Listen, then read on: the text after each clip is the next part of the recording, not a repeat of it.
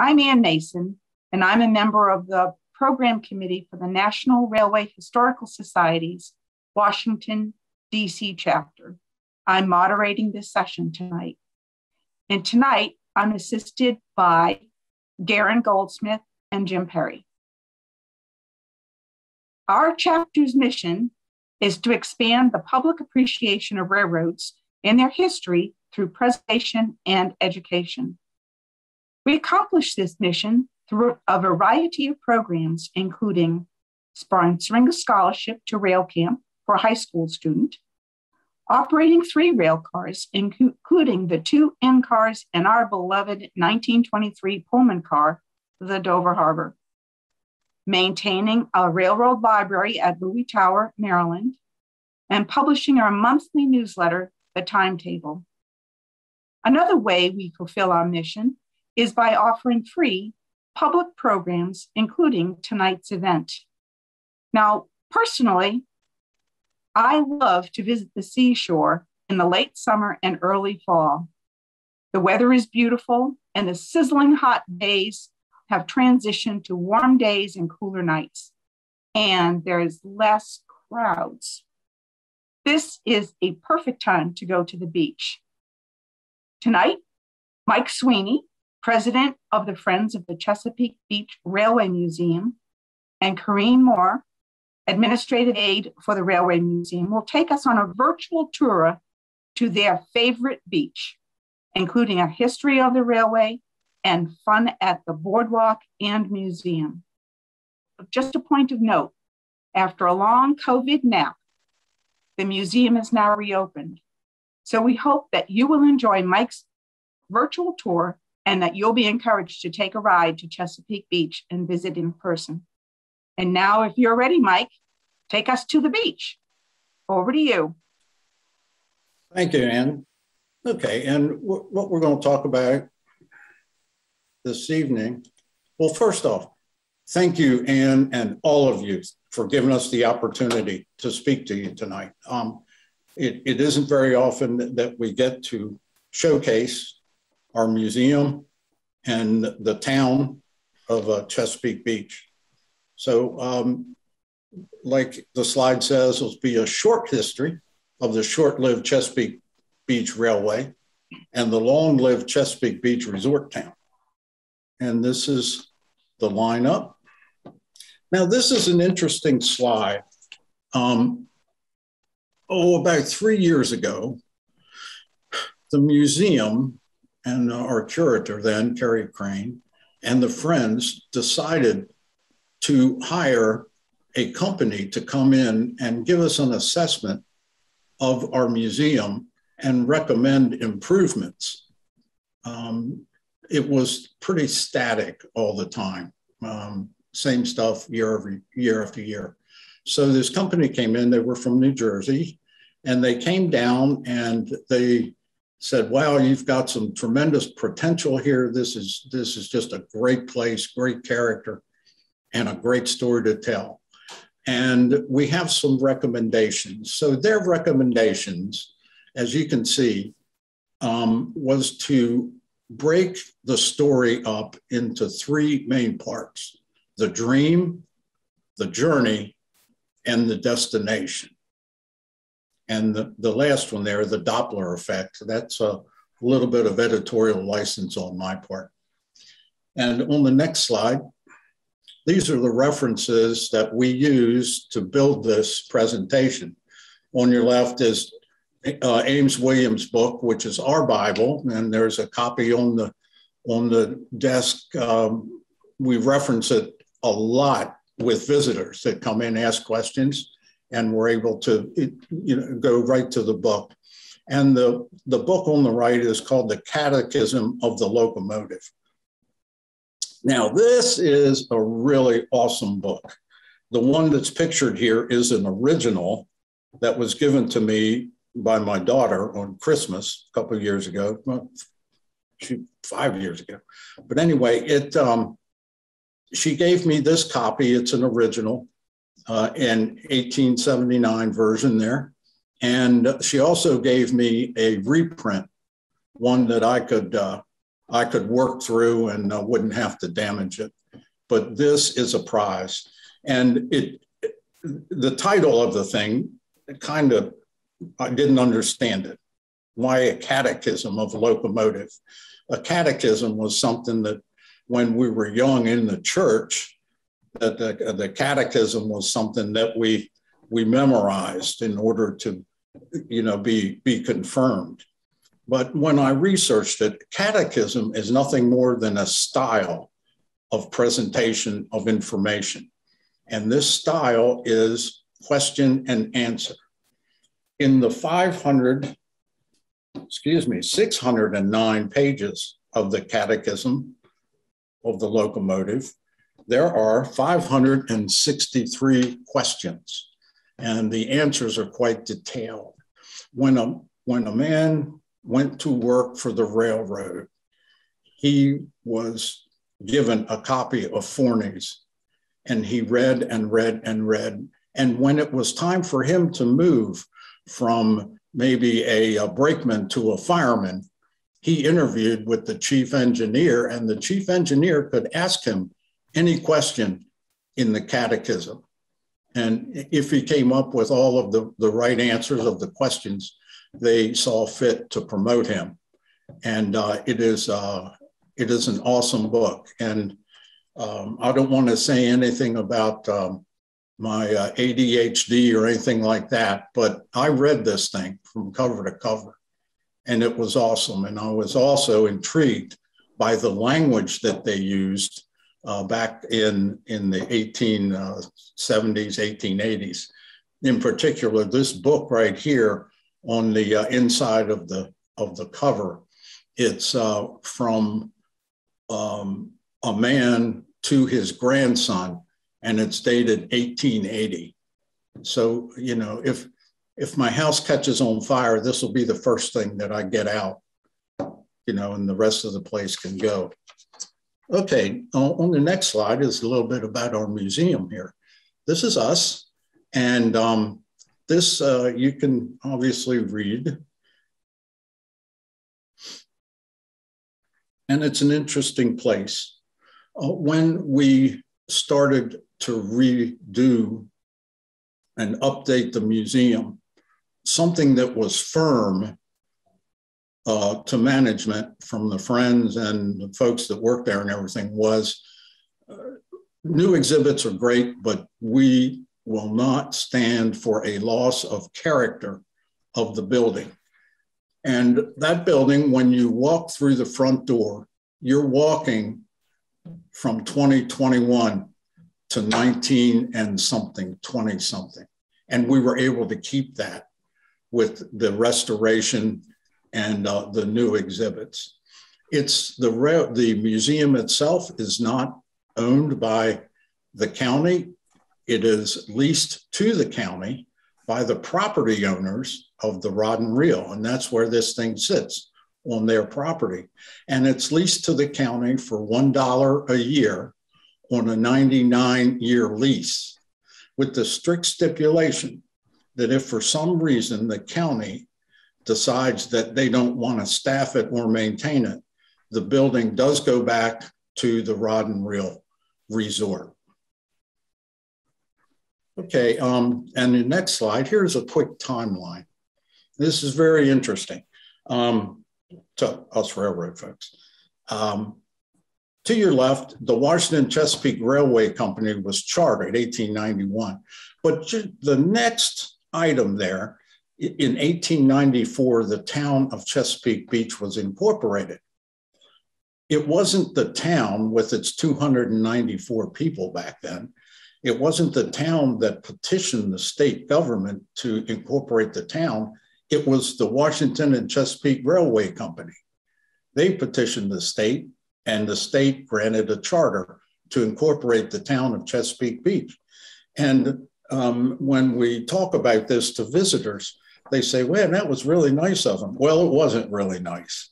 They had an ulterior motive, and their ulterior motive was politics, because they could go to the town leadership and say, guys, if it wasn't for us, you wouldn't exist. So they almost wanted to hold it as like a cudgel over them. But that was the mood back then. Also, and I saw a publication, I can't remember exactly what it was, but it said, you know, in like a sort of private conversation, you know, we own the town. These are railway people talking. We own the town and we own the county. And, you know, we pretty much can do what we need to do. So there's your timeline, the main events. The first revenue service actually started 1898, and it began between Marlboro, Upper Marlboro, and Hyattsville. Upper Marlboro is exactly the 1/2 point in between Seat Pleasant and the beach. But anyway, they got the line finished 1898 and started running freight in between Upper Marlboro and Hyattsville and vice versa.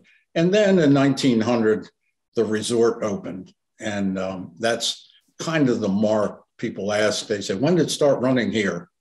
The operative word here, and that is that it started running here, Chesapeake Beach, 1900. And went on till 1935. And in the title slide, you know, the short-lived Chesapeake Beach Railway and the long-lived Chesapeake Beach town. So that's where that comes from. Oh, Horace Greeley, you know, smart guy. Go west, young man. That's what guys were going to do. They're going out there and make their fortunes. And the last sentence, they were looking to get richer by going to where the money was, the East Coast. These two pictures you're looking at were actually artist renditions of buildings they wanted to build, but they were from the original Washington Chesapeake Beach Railway. They said, we are going to build this grand resort down on the Chesapeake Bay.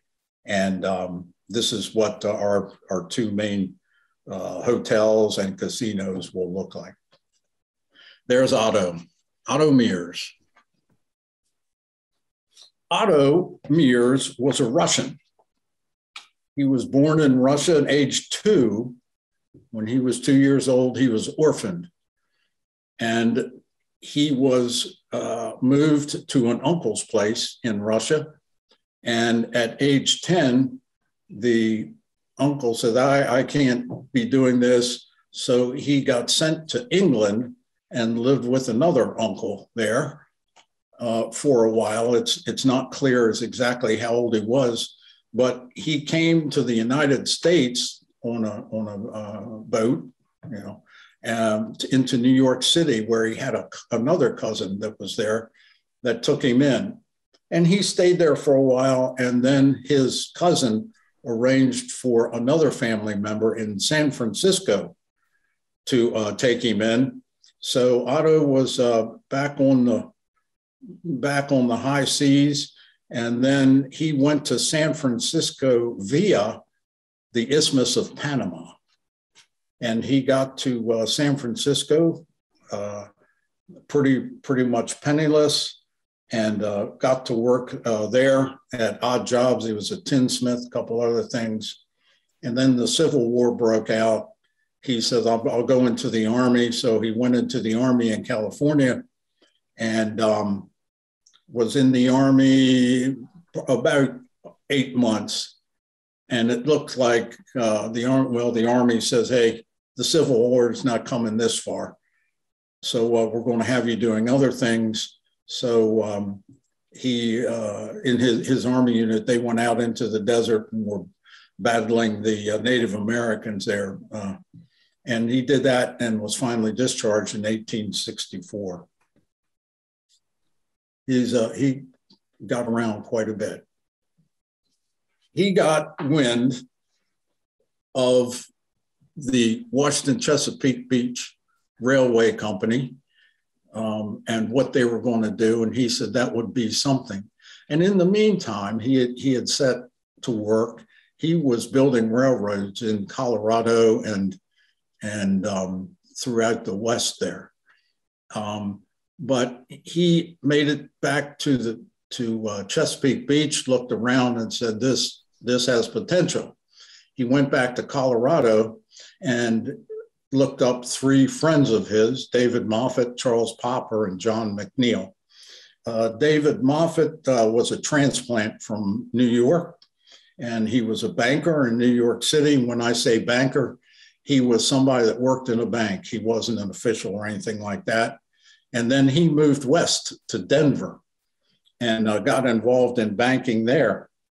And he also saw that railroads were starting to build up out there.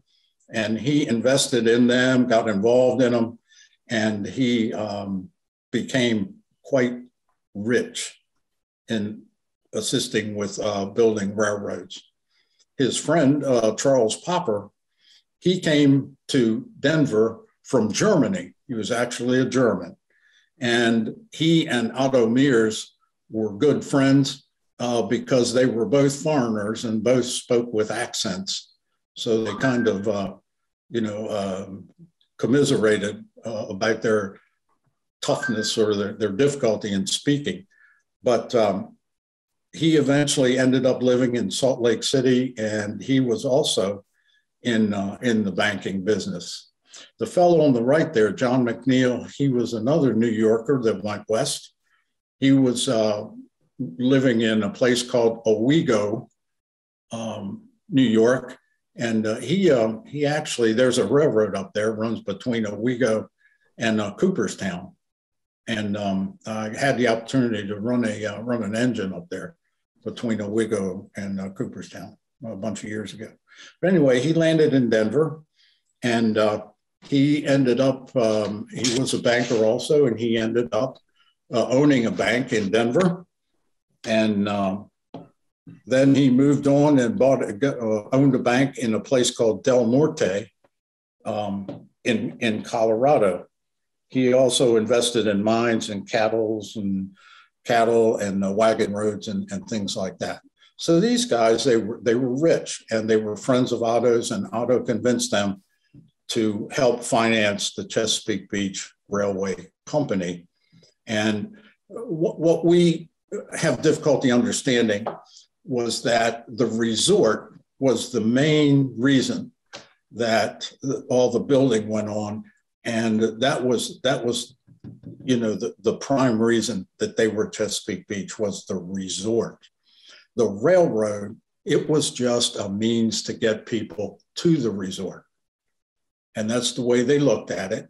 But when the railroad started running, they said, well, we can make some more revenue from freight and other things. And they did. Not a whole lot, but the agriculture down in Calvert County, they used the railroad quite a bit to get their goods up into Washington, D.C. Now, of the three, David Moffett was the most prominent.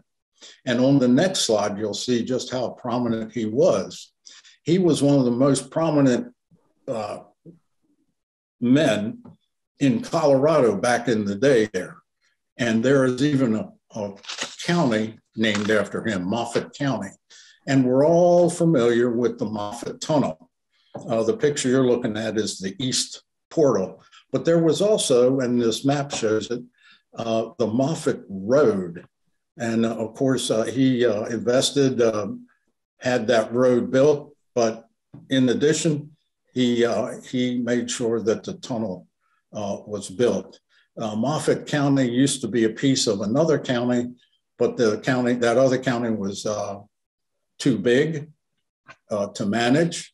It was pretty lawless. So the state of Colorado broke it in half, and Moffett became its own county. And it's located in the north, the very north and very west corner of Colorado.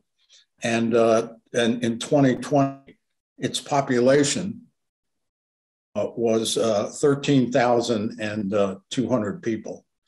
But then they're spread over 4,700 square miles. So I don't think it's as cosmopolitan as we would think. But again, David Moffett, still to this day, his name is recognizable, and his influence he just left a lot of legacy there in Colorado. And on our next slide, we'll talk about the first of the three areas that our museum is interested in, and that is the journey. And sometimes that was the adventure.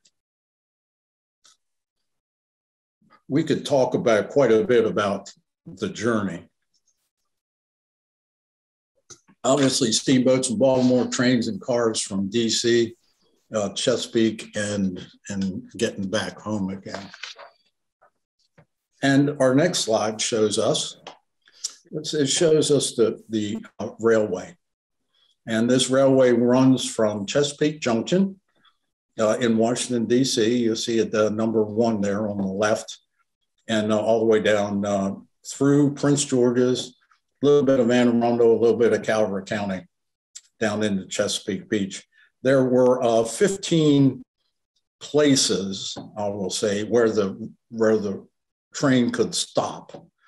5 of those 15, I call them places, were railway stations. The rest of them were just maybe a shelter. And kind of like today's buses, someone would be standing there, wave at the train would stop, pick them up, or someone needed to get off. So it ran through a lot of rural country, and there are just a legion of stories about what went on the railroad. And next slide here, we'll talk about the train itself. When it was at peak operation, they ran about 5 trains a day. They ran 5 trains and about 1,500 people a day on those trains. And your second bullet's interesting because the Chesapeake Junction in DC, that's still referred to on CSX today. You hear it on the radios, is I'm at Chesapeake Junction. So it still exists.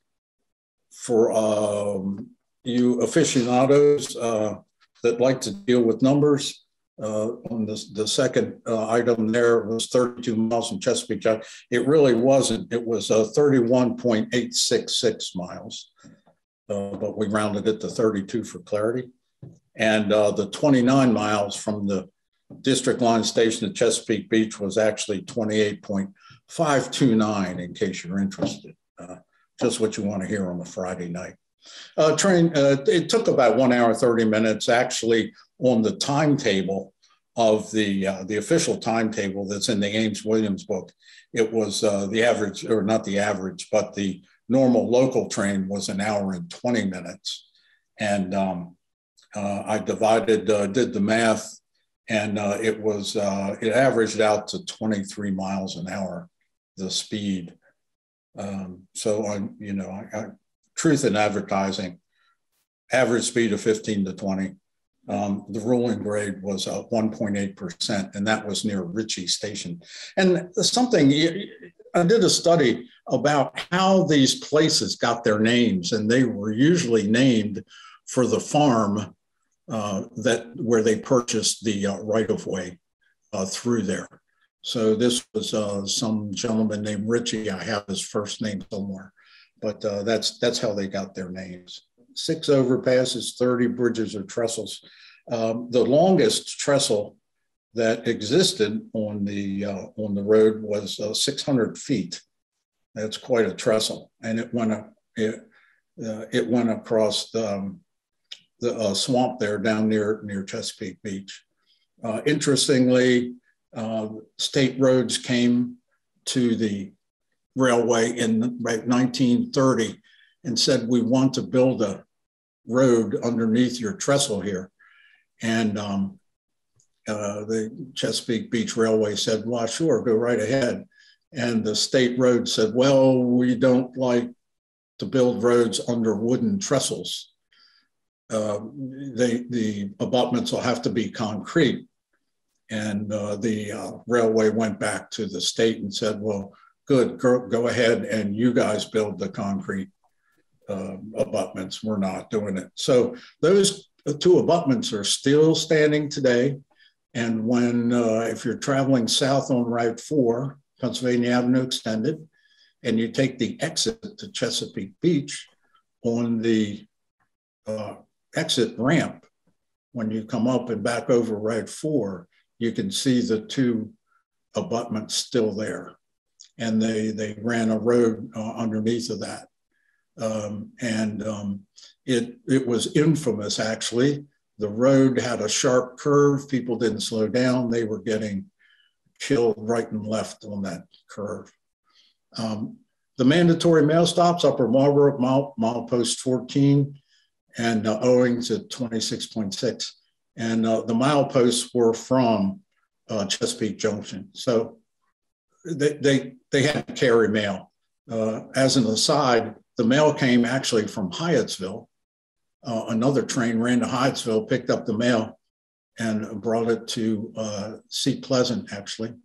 And that's where it got distributed to Upper Marlboro and Owings. And down in Upper Marlboro, it connected with the Pennsylvania Railroad. And the CSX Pope's Creek, which runs coal down to Chalk Point Power Plant and Morgantown Power Plant. They use it every day, but that was where Chesapeake Beach Railway connected with the then Pennsylvania Railroad.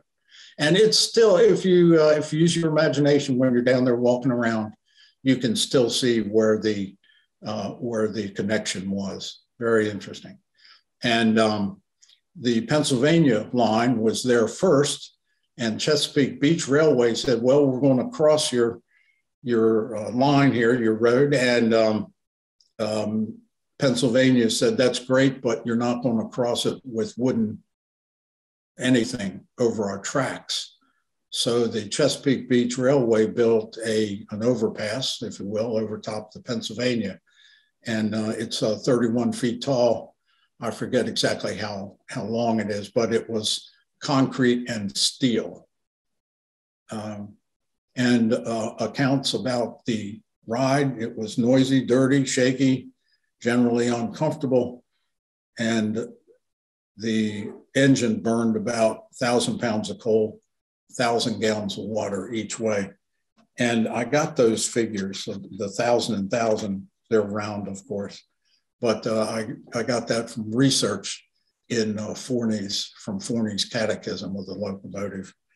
The majority of the engines, and we'll see later, were 440s, and they had a diameter of their pistons of 16, a stroke of 24, and it's all in formulas in the Forney's Catechism. Not bad for 1880 something. And here's one of the engines. This is number 12. They had 9 440s. Of the 9, 2 of them were built by the Pennsylvania Railroad. 5 of them were built by Pittsburgh Locomotive Company, and 2 of them were Baldwin's. And then they had 2 460s. One of them was built by Brooks and the other by Baldwin. And then the 2 80s, both of those were Baldwin's. Now, engines number 1 and number 2, and they were sequential as they were purchased. They were purchased new. And then after, 3, 4, and on up the line, those engines, they were bought secondhand. And on the next slide here, we'll see the rest of their rolling stock. And of course, there's the 13 locomotives up there. Now, right, that second bullet, that's interesting. The Brill gas electric rail car. I didn't have room to put it on this slide, but they said, originally, Otto Mears said this should be an electrified railway. And we foresee trains running as fast as 60 miles an hour. He was a dreamer. But they purchased a Brill gas/electric rail car. And it turned out to be a maintenance nightmare. And they got rid of it after about 2 years. the thing would break down, you know, whenever it felt like it. It wasn't dependable at all. But they had a pulling contest between the a steam locomotive and the Brill car up at Seat Pleasant. They put them side by side. I can't say a pulling contest, but because the steam engine, it was running light, just an engine and a tender, and then the Brill car. But the Brill car, you know, took off like, you know, really well, while the steam engine stood there and spun its wheels and everything. And what the public didn't know was that before the contest, someone who was encouraging purchase of more Brill cars, someone had greased the wheels, the drivers underneath of the steam engine. And we even have film of that. It's pretty cool. There's this engine just sitting there spinning its wheels, and the Brill car is taking off. Anyway, they had a baggage car, coach cars, and all that stuff. That picture that you see underneath or at the bottom of the page, that's number 11. That's a combination car. And the automobile next to it, I don't know what that is.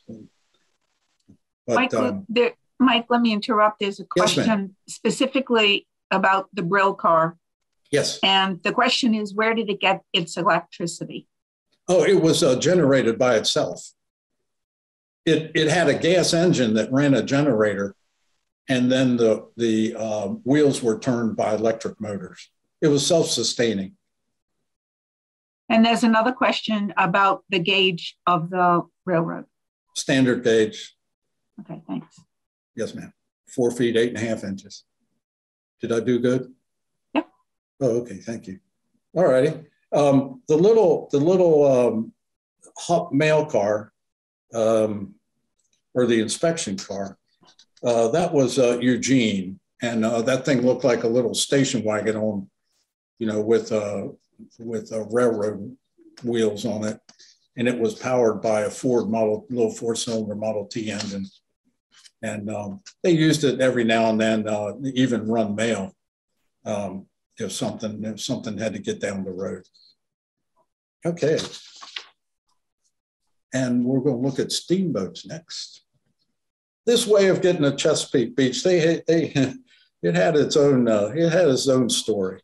You can see the lights on the left-hand side. You see the photograph. That's the Light Street Pier in Baltimore. Right now, that's the Inner Harbor, pretty much.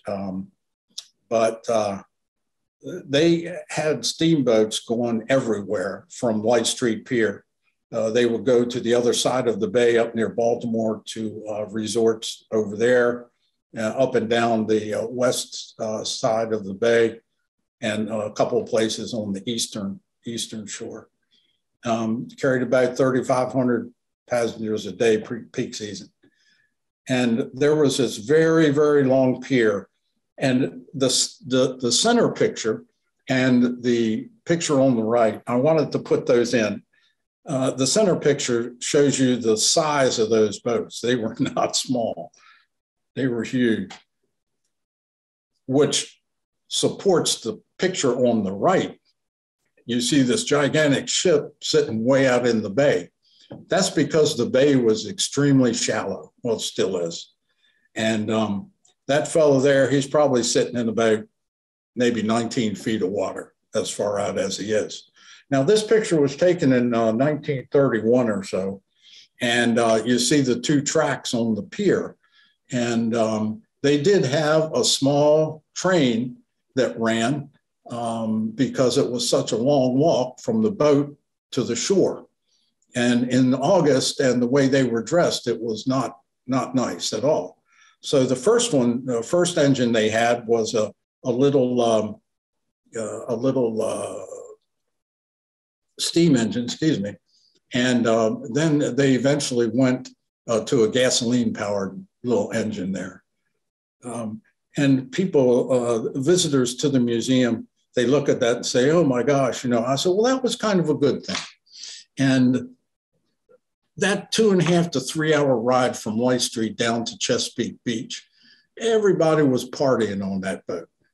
And the guys on the boat, they probably had a jug or two that they carried on board.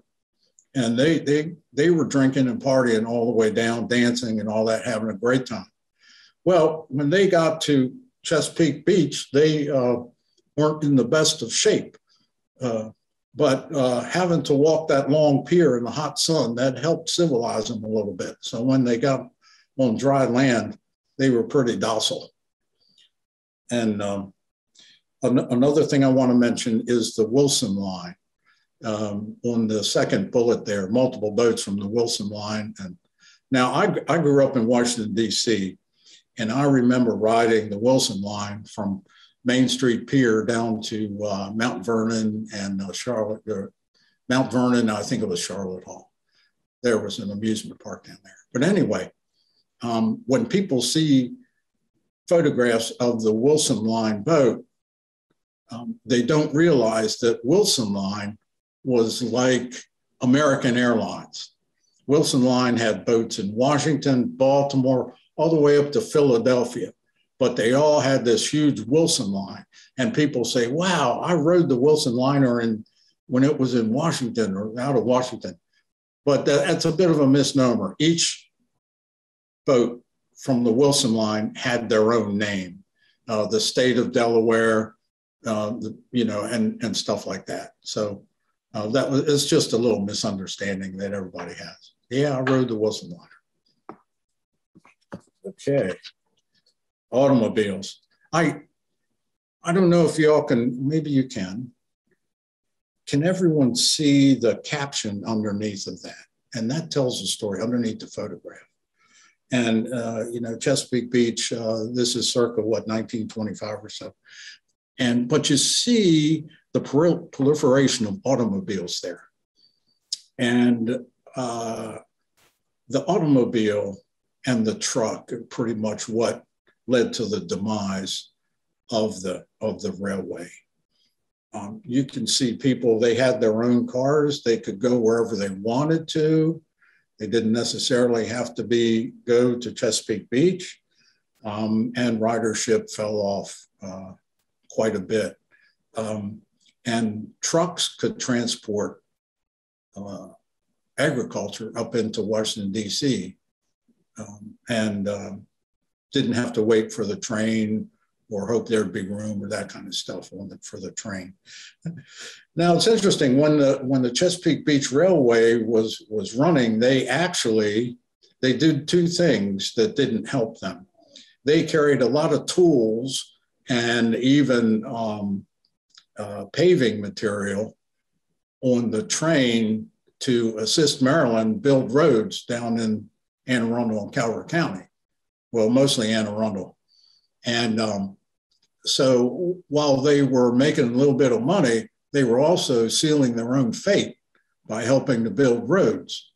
The other thing, it's kind of interesting, is that in Owings, there was a shop there that assembled transmissions for cars. Chesapeake Beach Railway would drop off, pallets and pallets of pieces of transmissions for automobiles, and they'd be assembled in a shop down there and then put back on the train, headed back north to, I don't know where the cars were eventually assembled. But again, it was another thing that was adding to the death of the railway. A car ride to Chesapeake Beach, I got to thinking about it a couple of days ago, and I wrote it down. From Seat Pleasant, you went out Old Marlboro Pike, bumped all the way down there through Upper Marlboro, and then you crossed the Patuxent River at Hills Bridge, which is still there, just bigger. And then into Wason's Corner, and through Wason's Corner up into Lothian there. And then you turned right and picked up Solomon's Island Road, and that went south, and you ended up in Owings. But then Owings, you took another road, I don't remember the name of it, you ended up on a place called Cox Road, and Cox Road eventually led into Chesapeake Beach. But what I'm saying is that those roads were unpaved, and it was a tough ride. I don't know how many flat tires people got on the way down there, but it was a long, dusty, dirty road. And if you look closely at the cars in the parking lot here, you see none of them were very, if any, had windows in them. That's just the way they were. Enough about cars. All right. Let's talk about the destination. Away from the city, more water in one place than we have ever seen. Lakes, breezes, lots of fun stuff to do. But Chesapeake Beach back then, it was a great place to come and all that, get the heck out of town. You know, we all know what Washington, D.C. summers are like. Get down on the bay. But Chesapeake Beach was kind of like Las Vegas is today. We go down there and forget about life for a while, have a good time. It was wild and woolly. And there was quite a bit of drinking going on. And there were quite a few drunks. And, you know, people just kind of, they figured they were in Las Vegas. What went on in Chesapeake Beach stayed in Chesapeake Beach. All kinds of stuff going on down here, along with the family fun. And I read an account once of two things, and these to me are kind of cute and funny. And that is that on Monday mornings, there were plenty of people wandering around that didn't live there. And what they had done is they had stayed the weekend down there, got all drunked up and couldn't make the Sunday night train back to DC. And they were stuck and they were wandering around until the first train could go back to Washington, DC. I don't know how many lost their jobs over that, but that wasn't unusual to find these lost, hungover souls wandering around. And an account of one of the conductors, he said that the ride back from Chesapeake Beach on Sunday night was the worst. Guys that did make it, they were not in the best of moods. They were probably still a little bit inebriated, but one account from a conductor, he got into an argument with this man dragging this huge fish aboard on the train. And the conductor said, you know, get that stinking fish off my train, blah, blah, blah, blah, blah. Well, the guy ended up using the fish as kind of a club and hit the conductor with it and knocked him down. And that's kind of the stuff that went on. But there were lots of amusements, entertainment there. The dance pavilion, that was very, very popular down there. A lot of music. In the center is the band shell.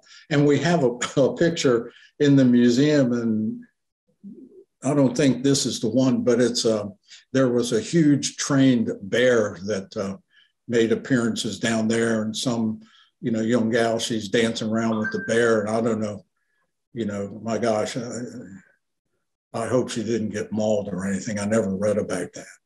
But and then the boardwalk also was a big attraction, pretty crowded.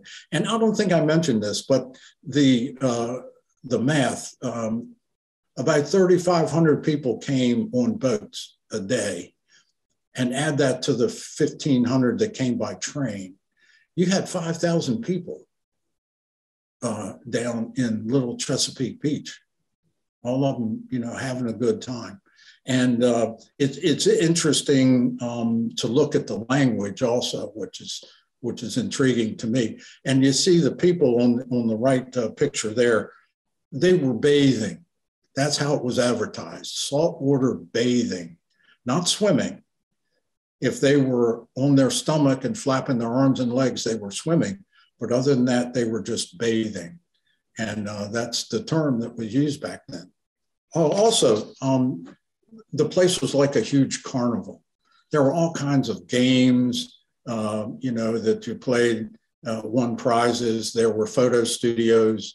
and all that stuff. And thank us for the photo studios, because we got a lot of pictures at the museum from those studios. It's really cool. Now, the accommodations there, they went from anything from this, at that time, 5-star hotel, all the way down to tents. And people, it wasn't unusual, people bring their own tent and pitch it and camp out. And of course, in the center there is the Highview Hotel, is one of many, kind of like bed and breakfasts there, mid-priced. The big Belvedere, it burned down in 1923. That was kind of a calamity. Interesting story about the Belvedere. They realized that they were losing ground on the fire, so they called Washington, D.C. Fire Department. And D.C. sent fire trucks there, but by the time they got there, they were looking at a smoking basement, foundation there. They just couldn't save it. And the cause of the fire was not the Belvedere's fault. It was from another building that was burned down a couple of blocks away, and the embers floated and landed on the roof of the Belvedere, and down. They just couldn't fight the fire, and that happened quite often. But everybody appeared to have a good time, and they wrote a lot of letters and sent a lot of postcards home. This is a cute little slide I put together. I call it the Doppler effect, and you can read about it here. We have a couple of questions Yes, ma'am. If this is a good spot. Good spot. There was, back in the start, we were, looking at this resort, and there was a question about, is this the onlyest resort that people could come to, or were there competing resorts? And this was one of several. The closest thing to compete with this, quite frankly, was Atlantic City. Right. And there were other ones, little small ones, Tolchester up near Baltimore, a couple others, but they were nothing like Chesapeake Beach. And I'm going to jump in too. There were a few beaches that were in the Anne Arundel County area, like Mayo Beach, that went back there, and then even one that went back called Highland Beach, that was before this Chesapeake Beach one. So there were several beaches in that area, but they weren't as built up, like Mike said, as much as this was. And this was the only one that you could get to by train. Okay, and our speaker last month, John Kagu, who has done an extensive visit of all kinds of rail stations throughout the East Coast and even beyond, just messaged that there was Leesvania Park in Woodbridge was a resort, but it was not like the Chesapeake Beach. Mm. There's one more question, and then we'll keep on going. So beside the beach railway station, are there any other structures from the railroad that still remain? No. As far as buildings, there are none. The closest thing we have is Armiger's Warehouse at the Pendale, what used to be the Pendale station. It was just a freight warehouse. It was 20 by 20 little building there, but it's all that's left is foundation and collapsed in on itself. So yeah, really nothing. Okay. So back over to you. Okay, thank you. And I, I'm just a little tongue in cheek here, about the Doppler effect and how sound fades when things go away, but the fading was not only a sound, but the railway, visitors, and the town. Now, to look at the prosperity of the town, it looks kind of like an EKG. It had peaks and valleys and like that. Old saying, is when a railroad dies, so does the town. And that was a concern. People wouldn't be coming to Chesapeake Beach because the train didn't come there anymore and all that stuff. Interesting about the train, though, the train was also a commuter train. And they even had commuter tickets they called them commutation tickets. And people, there were two families that I know of where, you know, granddad, he went to high school in Washington, D.C. and rode the train in from Chesapeake Beach every day, which that was pretty interesting. We think of it just for vacation goers, but the train ran every day, and people used it to commute actually into D.C. And they got a special price for that, for the ticket. And eventually they couldn't keep the train running. April 15th, 1935, precisely at 11:50, the last train pulled out. Now, let's fast forward to today. And the Friends of the Chesapeake Beach Railway Museum and the staff, every April 15th, or as close to it as we can get on a Sunday, we have a little ceremony there commemorating the leaving of the last train, the departure. And it's timed so that the conductor, John Riedesel, my friend, precisely at 11:50, he gives the all aboard and 2 blasts on the whistle. And we ring the bell, the big station bell, we ring that once for every year, 35 times that the train ran. It's a neat little ceremony. It's about 15 minutes long, and it just sensitizes everyone to the railway going away. In addition, after that, we take a little piece of time there and honor the 2 crew members that died in a head-on collision in 1900, actually, July, of two trains ran into each other head-on at the only blind curve on the line. And one crew got out and lived, the other crew stayed in the cab and were killed. So we honor them too. It's a neat little ceremony. And then we have punch and cookies. So, all righty. So, but wait, there's more. Gee, where have we seen that before?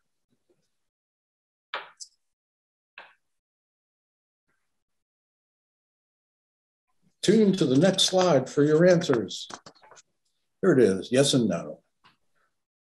And I made a mistake here where it says 3 former Chesapeake Beach steam locomotives and roundhouse. They only purchased 2. I stand corrected on that. So they only purchased 2 locomotives, and then they converted from steam to diesel power in the late 40s, early 50s. And the exact date was they started going to diesel in 1946, actually. And they purchased 3 diesel electric swishers. One of them was a GE, a little yard switcher, and then they bought a Whitcomb, a 1944 Whitcomb, and then they bought an Alco, I think it's an RS1, I don't know. I've looked at it as best I can determine, whatever. But then everything was torn up, anything that could be sold was sold. Some rolling stock was sold and the rest scrapped. And Chris DeGrace, our collections manager, just last week sent John and I and a couple other folks an article from the Evening Star magazine. It was or Evening Star newspaper. It was a newspaper of record for Washington, D.C. for years. But anyway, it talked about the demise of the rolling stock of the Chesapeake Beach Railway in how they disposed of them. And they took the car off the trucks, stripped them out and everything else, and then turned the cars upside down, lit them on fire and burned them to get rid of them, and then scrapped all the metal. They scrapped quite a few cars like that. It was pretty interesting reading about how they did it. Like I said, yes and no. The East Washington contracted with Pepco. And this is interesting too. There was the old transportation company in DC was Capital Transit. I don't know if anybody remembers those buses, but anyway, Capital Transit used to move coal from the Chesapeake Junction to the Pepco power plant in Anacostia. And the East Washington Railway came and said, we've got a better deal. We can do it better for you. Big legal fight. But the East Washington won out. And they moved coal all day long from Benning Yard into Anacostia power plant there, the Pepco power plant. Now, they did that, and also along the line between Chesapeake Junction and the district line, back where the roundhouse was in Seat Pleasant, there were industries there too. And they serviced those industries. F.L. Watkins was a big coal company, and they ran coal down to F.L. Watkins down in Seat Pleasant. They also ran they ran boxcars full of liquor to a big liquor warehouse in DC down that line. But they made a ton of money. They just, in 1970, they made $210,000, and they spent $90,000 as expenses. So they were way in the black, and they paid off a lot of what the Chesapeake Beach Railway had encumbrances. They didn't really have to, but they did to keep peace in the family. They made a lot of money. And then in 1973, of course, the plant converted to oil from coal, but then we ran into the oil embargo, and that kind of set things on their ear. So, and they went out of business in 1973. And I want to chit chat a little bit about some things that I wanted to talk about real quick, if you don't mind. And that is the fantastic job that my full-time counterparts are doing, Corrine and Chris. Chris, as collections manager, she found somebody who had an original 1902, I believe it was, hand-drawn by graphics people and authored by their civil engineer, a guy named Bierbauer. The original I can't say architectural, but anyway, map of the Chesapeake Beach Railway from Chesapeake Junction all the way to Chesapeake Beach. The thing is 33 feet long. It's an incredible find. And if you wanted to know anything about grades, about the construction of the railway, any of that stuff, it's right there. If it wasn't for Corrine and Chris, we wouldn't have that thing. And we just got all kinds of stuff from that. So I got a tip of the hat to those folks. But the resources that we have there are just incredible. We have original communications, even between the yardmaster and the owner of the railway, saying, the owner of the railway saying, I want this car burned. And the yardmaster says, well, how about me cutting it in half and keeping it half for a tool shed? And the owner saying, I said burn it. And they, oh, come on, back and forth. And finally, they got to keep a half a car for a tool shed, which we have actually at the museum now. It's been refurbished. It's the Dolores. So yeah, I wanted to get that in before questions popped up. I also wanted to go ahead and add too, is in discussing with the Dolores rail car that's in the back of the museum, that is one half, as Mike mentioned, and it is a parlor car. And it's the last known remaining piece of rolling stock that we are aware of from that particular railway. But the night before, back in 1979, I think it was 1979, they went to go get another parlor car, the San Juan, which was a really fancy parlor car on this railway. Somebody burnt it to the ground. So they ended up picking up just one half of the Dolores rail car. So that's how we ended up coming into possession of that. And then the other thing I wanted to mention, the Chesapeake Beach Railway Museum station / depot, depending on how you want to frame it, is protected under Federal Law 106. So it is on the National Historic Trust. So it is protected. And that happened in 1980. So just wanted to throw that in as well. So we do have a question about the amusements being built on a pier instead of on land. Yes. And folks wanted to have a little conversation about that. Love to. There's two things about building on a pier. Number one, you don't have to buy the land. And number two, you don't have to pay taxes on it. So if you have your druthers, what would you do, Mr. Businessman? But anyway, that's the way it was. And then when the hurricane came through in 30-something, they said, we can't sustain this stuff. They salvaged some things, moved them up to dry land. And the resort itself was purchased by another company. I think they were from New York or somewhere. And then they built the amusement park up on dry land, called it Seaside Park. And it stayed until the early 70s, I do believe. We have many people that come in and say, gosh, I remember as a kid going to the amusement park. And we do have a DVD of that was made in the 60s from Home Movies. We have a DVD that we sell in the gift shop for about that. It's really neat.